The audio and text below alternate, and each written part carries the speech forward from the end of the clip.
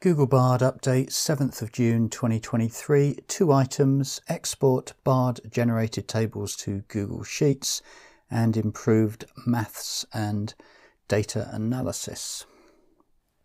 And straight over to Bard itself on screen.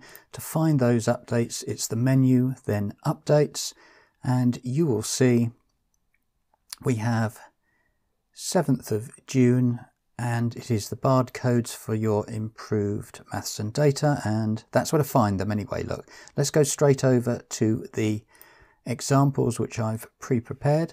So the prompt that I would have entered is show a table of Henry VIII's wives. It says, sure, here's a table. It produces the table, and what you're actually looking for is this lighter grey horizontal bar which says export to sheets. Notice that if you go to the normal export response, export to docs and export or draft into Gmail, but you do not get sheets there. The place you've got to have it is at the bottom right of the table.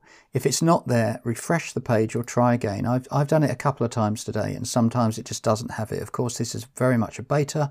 New spreadsheet created. Then we tap or click. Docs opens up with its spreadsheet, and there it is.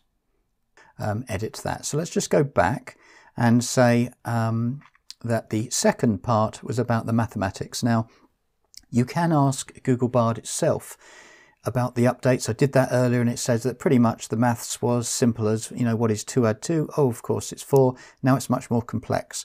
So to save time, I put another one in there, which is if a person is 12 meters from the bottom of a tree and the top of that tree is at 62 degrees, the angle in other words from the bottom to the top, how tall is that tree? And of course Bard comes back and absolutely gets it right, which is 15.3. Not only that, but it actually says that looking at the trigonometric equations, it tells you, and also in this case the angle of elevation, and then it says plugging in these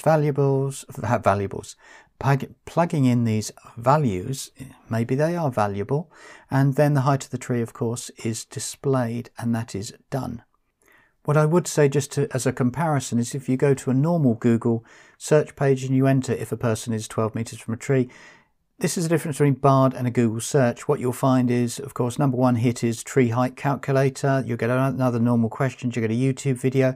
It is remotely nothing whatsoever to do with a conversational reply to a mathematical question or anything else. That is the beauty of Bard as it goes. So all in all, that was the updates over and done.